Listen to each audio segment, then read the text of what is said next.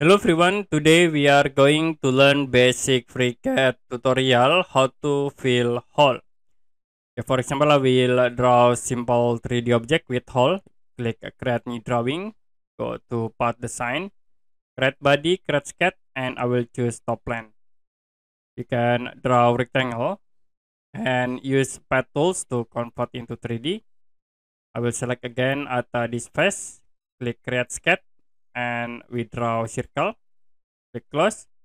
Now use hole tools to create hole. Click OK to apply. Now if you want to fill these holes, you can create circles like in the top face. You can select, create sketch.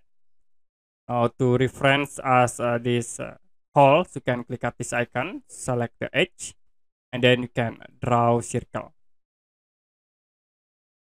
Click close. Use path tools again. Don't forget to set into reverse. So it will be fill the hole.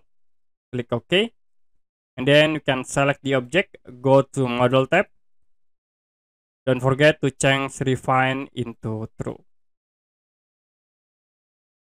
Okay, that's it for basic FreeCAD tutorial how to fill hole. If you have any question about tutorial, you can comment below this video.